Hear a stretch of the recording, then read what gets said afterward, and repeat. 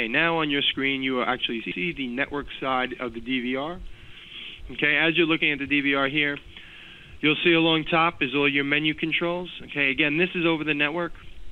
Basically, when you're looking at the DVR, whether it be over the network or on-site, you're basically going to see the same exact menu setup. So no matter whether you're setting it up on-site or over the network, it will look exactly the same.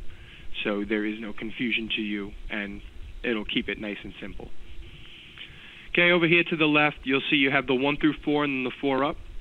Basically, by choosing 1, 2, 3, or 4, you'll pull up that particular quadrant full screen. By choosing 4 up, you can pull up all 4 at once.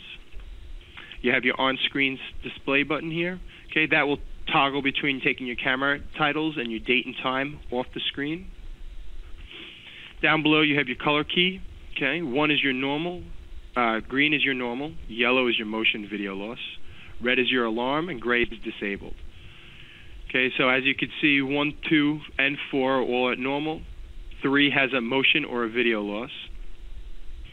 And anytime there were be a particular movement in any of those screens, okay, depending on if the motion is enabled, that green would turn to yellow, allowing you to see that there was a motion event.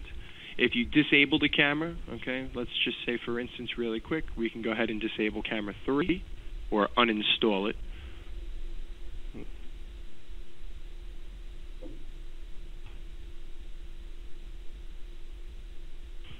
When you come back to the screen here, you'll see now 3 is grayed out, okay, noting